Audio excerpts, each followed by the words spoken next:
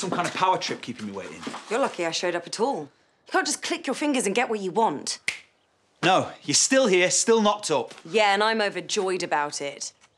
What do you tell Ross? What do you think? After your sister blurted it out, I didn't have a lot of choice. I had to tell him it was his. Good. Good? That I'm lying to my boyfriend? It's for the best. Yeah, for you, not for me. Everything stays the same in your little world, but I've got to deal with this and I've got no idea where to start. I can't keep pretending it's Ross's. You won't need to.